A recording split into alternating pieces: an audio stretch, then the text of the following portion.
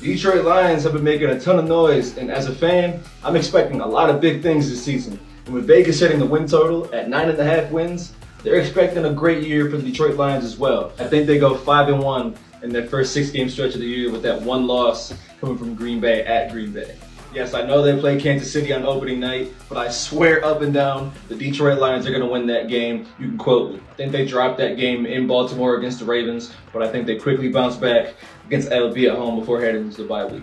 Now in the next 5-game stretch, I see the Lions going 3-2 with the wins coming against Green Bay, Chicago, and Chicago again in Soldier Field. And for the final 4 games of the season, I think it could get a little sticky, but I'm hoping and I think that they go 2-2 in that last set of games with the wins coming against Minnesota at the end of the year and with the dub against Denver. So I'm predicting a record of 11-6, and we definitely punching over that 9.5 win total. It's gonna be a huge year for the boys in Honolulu Blue. One pride, baby.